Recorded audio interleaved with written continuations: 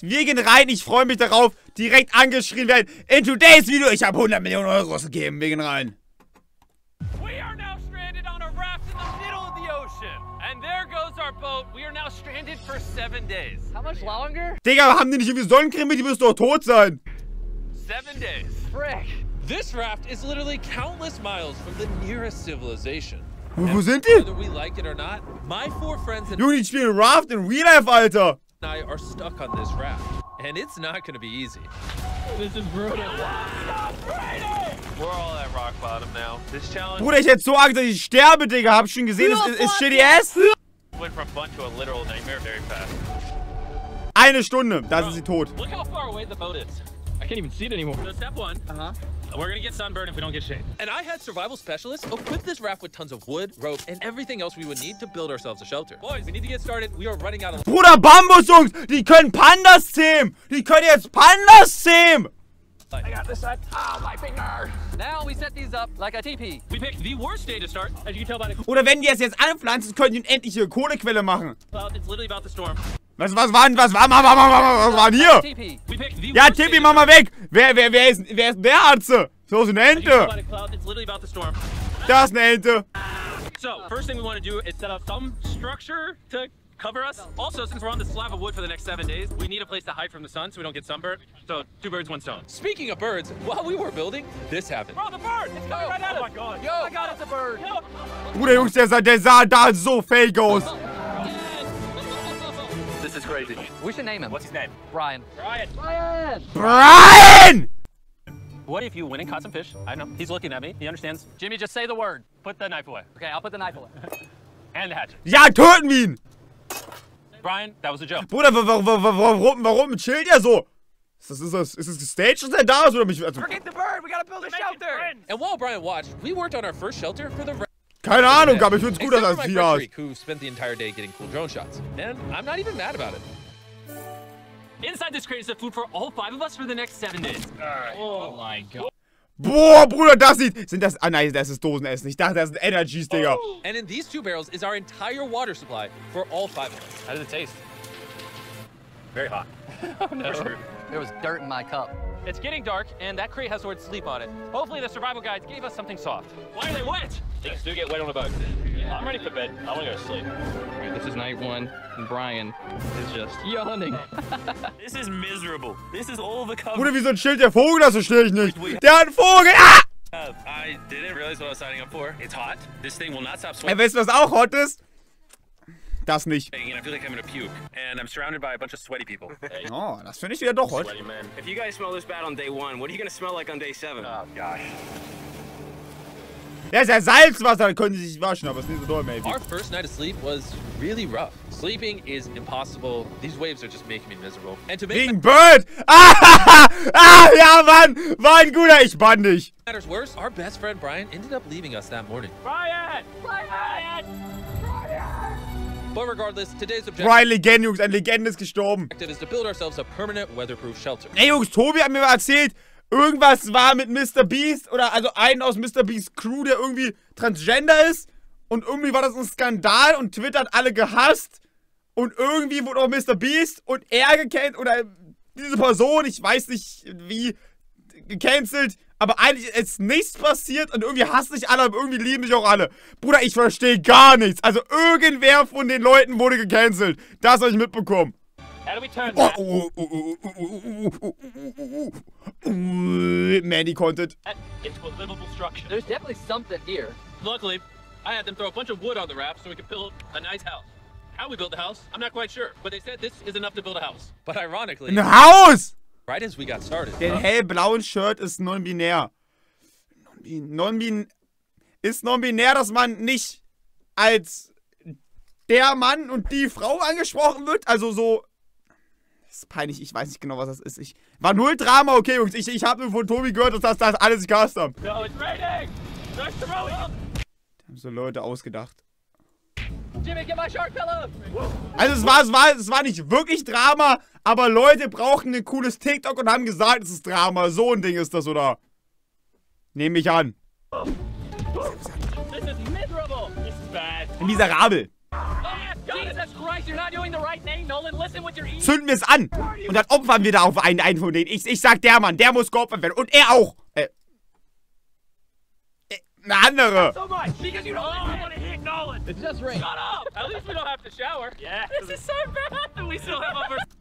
Ich glaube, sie haben den Dude kritisiert, da sein Sohn ja seinen Vater verlieren würde, weil er jetzt auch ein bisschen weiblich ist, also nur irgendwelche homophoben Husos. Der ist Vater! Ich dachte, der wäre 12! Also es waren so irgendwelche Knechte, die gedacht haben, warte mal, der muss jetzt ein schlechter Vater sein, das ist recherchiert. Okay, also hat's nur irgendwelche Opfer aufgeregt. 6 days left. Where do we go poop? Oh, we have to build the pooper. What? We have to build everything. Ich hätte einfach ins Wasser, Digga, also, Jungs, setzt euch an den Rand und los geht's. That's here. We have to build a toilet, build our shelter, the fire, everything. The moment the rain finished, the boys and I needed to build all of our survival essentials. Die sind 30! Ja, okay, MrBeast, hab ich nie nachgedacht, aber ich dachte, warte mal, wer war das? Er hier, Bruder, guck mal, der sieht aus wie 23! A break for Chris. I also need a break. I'm seasick. I'm out of it. You gotta pick this up. I can't pick it up anymore. I feel like you're doing all the work. But we got 2 other goofs just laying down. I'm miserable. We built 1 wall. Yeah, we built 1 wall. All together. All of us. Regardless of being seasick, it was gonna take all of us if we wanted to finish this. Now you guys bring it forward. Da gibt Zeit, deswegen nicht ins Wasser. Aber kann man... Ah, weil die davon angelockt werden? Aber ich hab keine Ahnung von Meeresbiologie, Digga. How many YouTubers does it take to build a little structure? What? Did we freak a whale? I think that's a whale. That's insane. Oh my god. That is unreal. Oh, das ist cool. This experience just keeps getting better. Erstmal schießen und opfern, ja! Shelter, water, not being near Nolan. I'm never going to take that for granted again. Probably would have been really useful to build a ladder first. Got a ladder now. I literally just built this 4 minutes ago. Bruder, ey, das sieht wirklich fresh aus. Hours of building, we were finally getting somewhere. I severely regret fresh done. making this a 7-day challenge instead of a 50-hour challenge like all our other videos. We keep rocking back and forth. It's freaking miserable. I'm gonna puke. And finally, just as the sun was going down, camp is now organized. Yay! Alter, fresh. Night 2. My bed is still broken, but I'm gonna get some sleep tonight because I'm that tired. I'm gonna head to bed. I'll then wake you up. Hab die Zahnbürsten da, ich hoffe Just so. come back. I'm just walking. I accidentally woke Laser up. I feel bad now. This might be the most tired I've ever been in my entire life. It's now day 3, and somehow our building didn't fall over. I'll take that as a dub. Noises that this structure made while I was sleeping last night filled me with nightmares. It's day 3, and we've really started to get into a rhythm. Our morning routine consisted of peeing in the corner. Bro, who vlogs in the pee corner? I'm not moving. Eating our breakfast. Surviving on festivals. Die essen... Wir nehmen die Schokolade zum Mittagessen. Da, wo kommen wir denn da hin? All you need. And drinking hot barrel Schönes Hacksoße brauchst du. water. So dehydrated. I need this. We're about 36 hours in, and Bruder, ich allein würde das leer machen, Jungs. Ich trinke so viel Wasser. Real Talk. halfway through a barrel of water. Dauert That's erst einen slow or Schluck. fast? We're gonna run out on day 6. Running low on water and food gave me an idea. True. Ich hätte echt mehr Angst vor einem Wal als vor einem Hai. Ein Hai, den juckt das doch nicht. Guck mal, der geht hin, da kommt seine Flosse nicht hoch, denkt sich, okay, gut, hau ich ab, da kann ich nichts looten. Aber so ein Wal, wenn der jetzt hier neben dir auftaucht, die Welle, bam, du bist vorbei, das Ding ist verloren, kannst du die spawnen googeln. I'm kind of curious to see what's under the boat. Haben die Breakfast gesagt? Oh. Das ist ja noch schlimmer! Ja, nee, ist nicht schlimmer. Ich hab irgendwie jetzt nur einen Mittag... There's so many fish below us. So Angelt! decided to try to catch some dinner, but we weren't very good at it. Why does this take so long? I just want something to put in my stomach. Ryan, help us catch fish! Ryan! Turns out fishing is a lot harder than YouTube. After hours, we caught absolutely nothing. Why can't we catch anything? Oh, I give up. We were tired, dehydrated. Bruder, ich hätte gewartet, ich hätte so mit der Unterwasserkamera so ein Kescher reingemacht, bis er da ist, zack, hoch an die Wand und dann so wegschleifen. Hätte bestimmt nicht geklappt. Hungry, which forced us to dig into our rations. Let's have ourselves a feast. Yeah! Doch, der Hai frisst wie ein Raff das weg. Call it a feast. A bowl. In our supplies, we had wood to build a fire and pans to cook with. You take big stick and make really little sticks. And then make medium sticks. Then use the big sticks at the end. Bruder, das muss doch mal Joris erklären.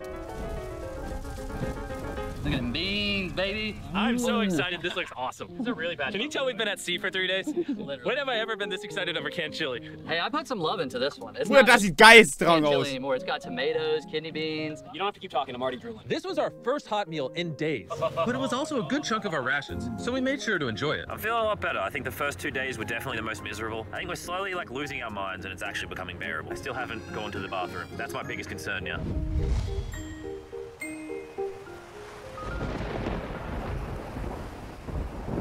I'm struggling to sleep. This raft is just rocking like crazy. Not gonna lie, I'm kind of miserable. Hopefully tomorrow's better. None of us managed to get any sleep. We lost the back of our fort last night. The house needs some repairs. Tensions are pretty high on the raft this morning. Nolan's a little upset. He broke his bed. Oh my God! Nolan is struggling, and he's just in his feels right now. It'll be okay. You probably would have quit the channel if I did that. This is easily the worst. Oh, there's thunder. I swear if it starts raining again. Oh, I can't take that. And to make matters worse, we accidentally dropped our ladle in the drinking water. And since we haven't showered in 4 days, grabbing it technically contaminated the drinking water. I'm never drinking out of that again. Or when we run out of water. Because of the contamination, a third of our water was no longer safe to drink. For whatever reason, the more Bruder, ja, okay, schon, aber Jungs, das nimmt man mit, das nimmt man mit. Ist das ein Red Bull? I suffer, the more you guys watch. Some of our most popular videos are when I buried myself alive, spent time in solitary confinement, so I hope you're happy. I'm suffering again. It's not easy surviving on a raft, but after 4 long days, Laser's finally pooping. Can you play a celebratory song? Laser beam is pooping. See how all those clouds over there are dark?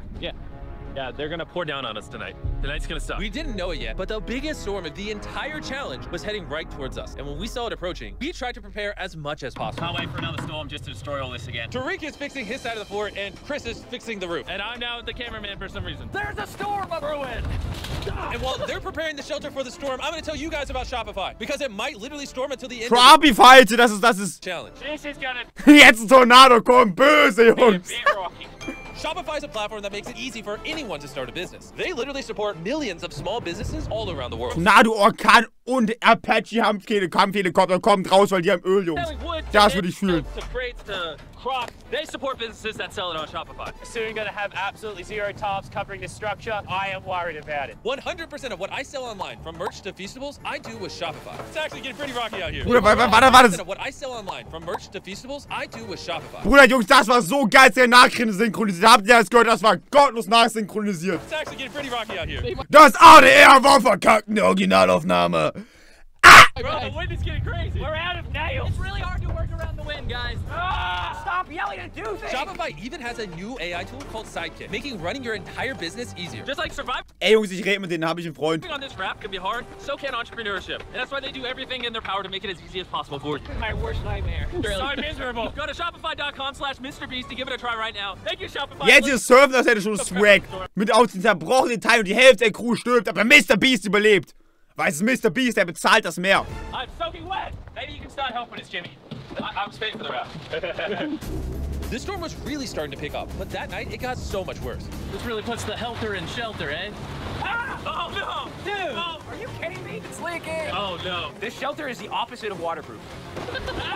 This is brutal. What do we do? We have 3 more nights in Next 3 days, bud. Bruder, ich hätte da so Bock drauf, das war richtig leid, ich würde das so fühlen.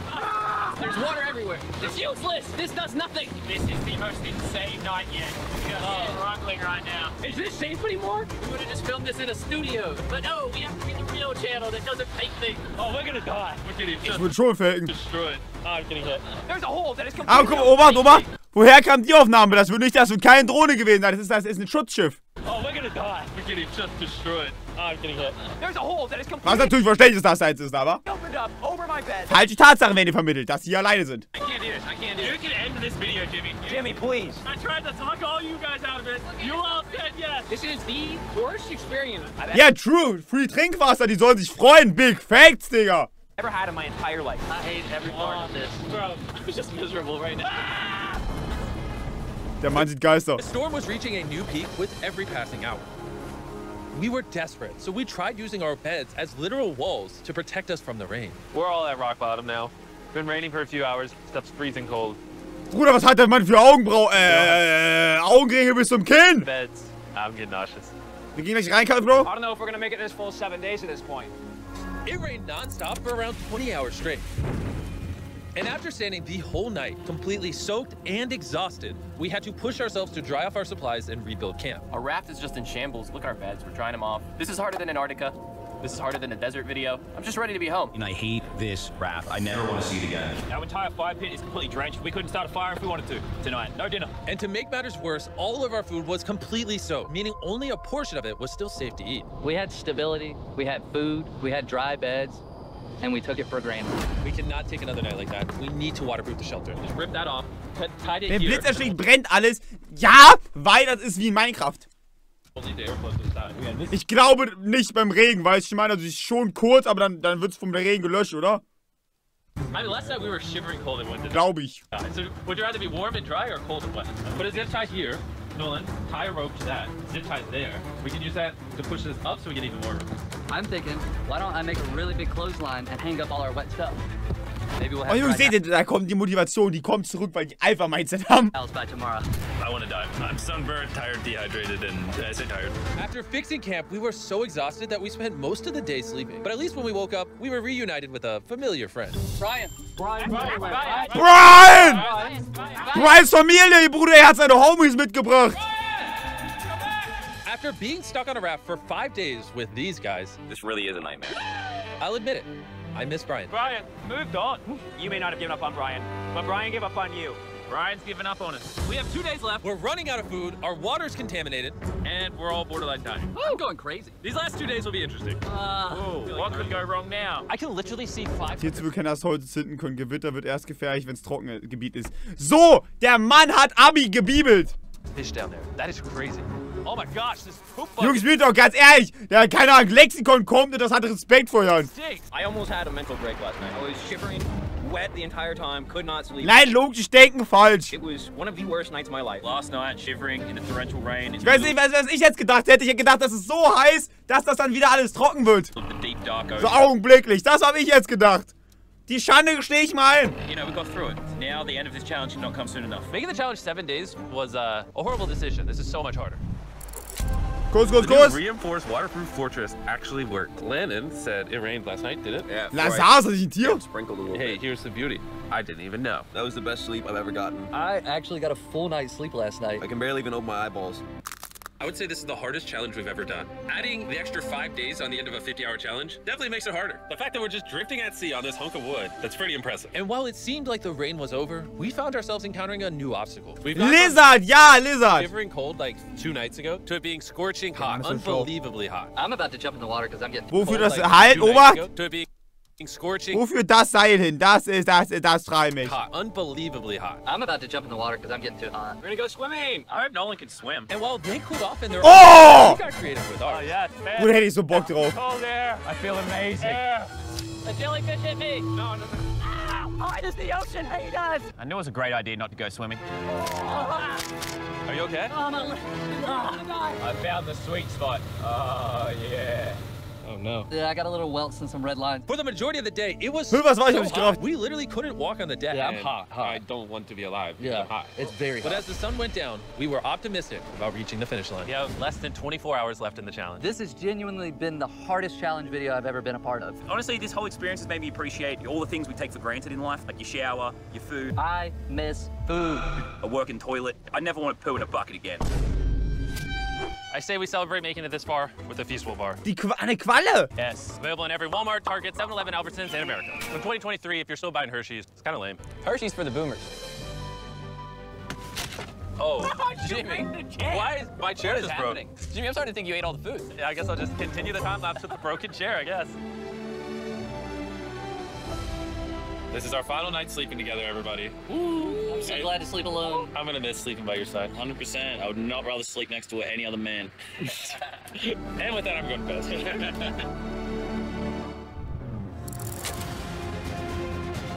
4 Stunden left.